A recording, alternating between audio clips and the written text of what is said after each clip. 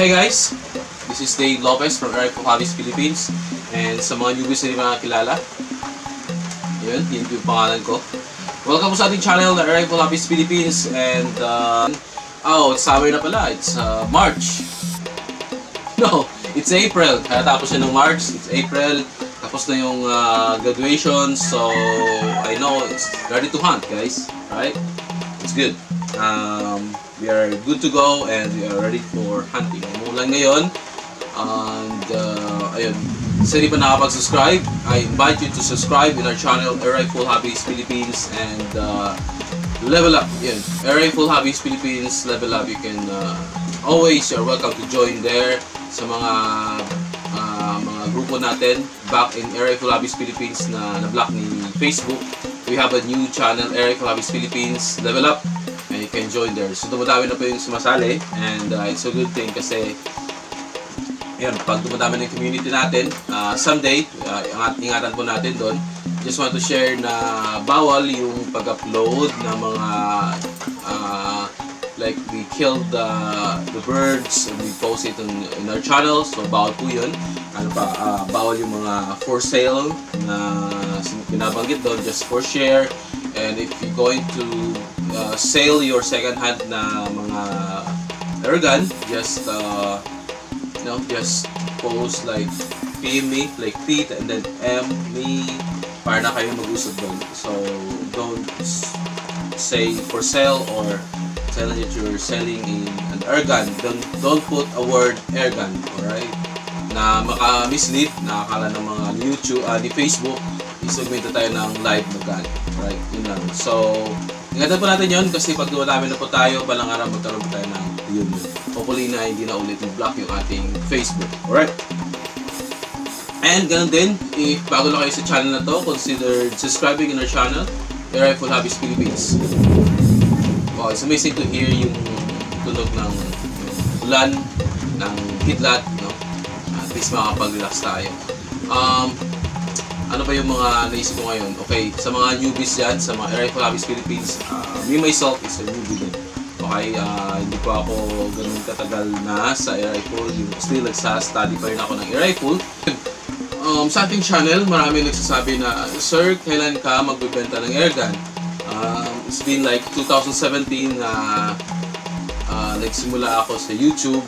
And then 8, nag-stop ako kasi sa trabaho. And then 18, nag-start ako ulit mag-YouTube as in tuloy-tuloy na. Tapos nang pumasok ako sa pagiging guro, nag-start ako ng YouTube. At the same time, ng January, tuloy-tuloy na din tayo gumawa ng mga videos. Alright. Dumadami na yung mga subscriber natin. Sooner or later, abot tayo ng 10,000. After doon, i-blast na ni YouTube yung ating videos sa YouTube. Okay, i-recommend niya na kasi umabot tayo ng 10,000. Alright. So yung mga tanong ng mga subscriber and yung mga sumasali sa group natin sa Facebook, yung sinasabi nila is that, Sir Dave, kailan ka magbibenta ng airgun? Okay, as I always promise to you guys na bibenta tayo ng airgun, we're going to sell an airgun that it has an affordable price and came from the US. Kasi sabi ko, if di tayo makapagbenta dito sa Pilipinas, kasi wala akong nakita dito manufacturer na until now, guys, until now, wala pang manufacturer na nagsasabi sa akin, okay, promote our product, test our product, okay, test our product, bigyan namin ng product, ipapahiram namin sa'yo yung product sa'yo, test whatever you want. So wala. And then one day, sa aking Facebook, may nag-add sa akin. And then, he's from the US. He want that I will call him Mr. J. No, si Sir J. Sabi niya sa akin is, hey Dave, I seen your channel. It's good. No, we could simula tayong mag-share or I will send you pellets there, like 10 or more than that pellets na iba't ibang mga brand. And I will send you my rangefinder and other stuff na hindi na ginagamit sa hunting. Isasend niya dito sa aming lugar, sa akin personally. I said, wow, teka, parang na-impress ako dun So sabi niya, kasi yung goal ko talaga guys, I always promise you guys, that I will sell, not magbigay, sobra naman. Siguro someday, pag sobra na nating airgun, magano tayo, mag-promo tayo dito na gagawin parang okay, to those subscriber na ganito, bigyan ako ng airgun pag makasagot na ganito. Alright. Or competition. So sa mga goal ko yun. Air Rifle Hobbies Philippines Level Up Competition. Yun yung isusuggol ko sa amin or sa Philippines. Alam ko, with all the honesty of heart, like a year from now, talagang okay yung channel natin. As far we're doing good, right? We do the right thing. Anyways, go back tayo. Sabi niya, I will magsimula tayo sa mga pellets, okay? I will sell you the pellets. I will send you it sa Philippines, imported pellets, iba't ibang uri ng pellets, and then you can try it. Pag ano yung magustuhan mo dun, and then you can sell it online. No, you can sell it sa Facebook group natin na Air Rifle Hobbies Philippines, Level Up, or sa YouTube. Pag mag-chat kayo dito sa YouTube, and I will send you the link that you can join sa Facebook group natin, and I will now try to look other prices sa Pilipinas. Kasi ito guys, di ba last videos ko sinasabi ko sa inyo na I will promote the or sell the products that hindi lang ako yung kumikita. Okay, yung direct supplier ko, hindi lang siya at ako, but you know, a reasonable price for you guys. You know, yung vision natin is mahal siya. Okay, na ano yun, I feel you guys na pag, you know, your dreams is to have a good quality airgun. I'm not telling that here in the Philippines, the airgun here is not quality. No, it's not. No, it's damn good, man. Right? But, you know, nag-English na ako. Sorry. Nadala kasi ako, guys. Sorry. Yung airgun sa Pilipinas is so good. Wala akong problema sa mga sellers. Wala akong problema sa gumagawa. They're good, and I salute you guys. Proud to be a Filipino. Always and always be. A good quality airgun, a good quality scope, a good quality pellets in a reasonable price. Kumusta dyan? Anong feeling nyo tungkol dyan? Pag sinabi kong ganun. Right? How about the pellets here in the Philippines? If no, I'm not mistaken, last years or so, it cost like 1,500 pesos per isang pellets yun. I don't know if we could sell it, it's 900 pesos or no, 800 pesos kami kayo yung bala sa shipment.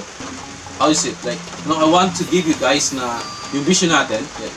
As Mr. J, I will quote him, sabi niya sa akin, you know, your hobby is like a drugs. You know, if you're addicted in drugs, you keep on buying drugs. Passion mo sa pag-airgun, parang if makita kang bagong accessories, bagong rifle, bagong scope, you know, silencer, what?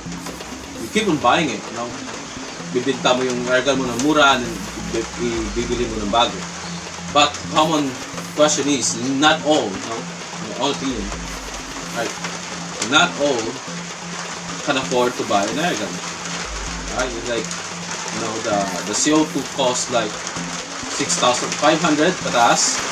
Second hand, like mababa doon. But not all. Hindi lahat. Okay, marinig ba yung ulan? Pasensya, it's like, marinig yung ulan. But, as I said, hindi lahat, no, makaka-afford na bumili ng airgun. Especially the accessories. And if yung budget mo sa bahay is tama lang, nagtrabaho ka ng 700 pesos a day, diba? Or more than, or less than that, 500 pesos a day, 500 pesos a day, and then, you know, you're going to squeeze your income sa bahay, or mangutang ka just to buy an airgun. So I'm telling you this, guys, how about if I'm going to sell you an affordable pellets, because I feel you guys. Now, I'm not here just, you know, hindi ako yayaman dito. Yeah, well, someday, if sobrang dami na. But you know, it's not that, you know, like, this is a passion. As Sir Jay said, passion is like, hobbies is like, kung kailan ka lang available. Right? Kung, boss, sa Saturday, punta ako doon, naghunt ako. Tapos next month na naman ulit. Tapos next year, that's your hobbies. But passion is that when you go home, you keep on looking your airgun, if meron bang gasgas, if meron bang i-condition yung airgun mo, you keep thinking ano pa maganda sa silencer niya, ano pa magandang scope, you know, you keep on modify, keep on ano pa yung pwedeng mo improve sa airgun mo. That is passion. Pag sa bahay, isip mo, kung sa yung airgun ko, kaya ako mag-hunting, kaya ako babalik sa nature, and so on and so forth. That is passion, guys. That is my passion. You know, and it's, you know, through experience that I, parang you know, ano ba yun? You know, base sa aking experience sa life, back then, I just want to share you guys na, you know, hindi mo kayang bumili ng airgun, but you need to mangutang para makabili ng airgun. Bibili ka ng airgun na kailangan mo ibenta kasi sira, diba? So, mga ganun experiences guys, na yung scope, na yung price is affordable, but still, pumunta ka dun sa mall, and nakita ko yung isang scope dun na BSA, right? It's cost like 4,000 or malapit sa 5,000. When I go to Lazada, even though it's China din yung binibenta nila, nagkakalaga na siya ng at least 2,500. So be wise, like do, you know, malling search, right? But I'm telling you guys, I will do search and bibenta ko kayo ng affordable pellets as for now if tutuloy yung transaction namin.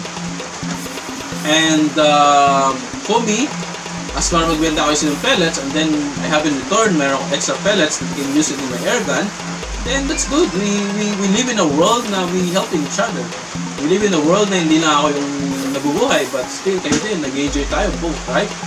So like the airgun, if the imported airgun like dito, if they cost like, you know, like you're going to get a permit to sell and everything, and if yung price ng airgun dito is 25,000, we talk about brick barrel, kasi gusto kong subukan yung brick barrel.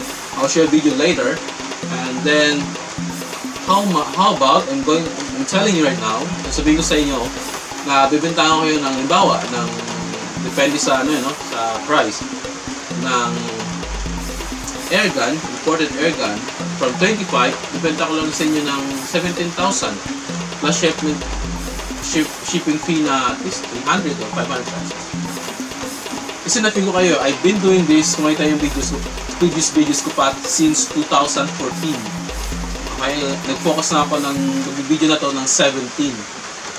Kaya nag-stop ako kasi sobrang tagal, hindi naman ako mahilig sa YouTube. Sabi ko, I need to share it to my kapwa airgunners. I'm telling you guys, if you could buy, kasi doon sa US daw, sabi nila ni Sir Jay, is like, nasa 12,000 pesos, makabili ka na ng PCP, imported PCP din sa kanila. 12,000 pesos. Magazine na yun. May brand yun like Benjamin Rouder and other stuff. Alright? So, yung shipment, mahal yung shipment. Right dito. Like you know, having a 60,000 pesos na price ng airgun, PCP, if I tell you that you could have it at least 30,000 or 35,000 pesos. How is it to you guys? I just want to hear from the subscribers abroad, and also nagtatrabaho sa Saudi and other stuff, then pa sa Kuwait. They keep telling me, sir, thank you so much for the video, and I appreciate you guys. Thank you so much for tuning in always. Sa mga pellets, hindi pa ako sa inyo guys at magbenta tayo ng pellets na affordable, yung marketable price, kasi mag-search din ako. Guys, yun na muna, mahapon na hapon. Maulan na hapon sa inyo guys. Thank you for watching. Thank you for tuning in sa mga subscribers natin. Patuloy po kayong manood kasi hindi lang sa akin to, but basta mga newbies din. Okay? And also join our Facebook group. Ayun na, mga manok, kasi hapon na. Anong oras na ba? Alas 3. Guys, thank you for tuning in. This is Dave Lopez of Air Rifle Pilipinas and signing out. Peace.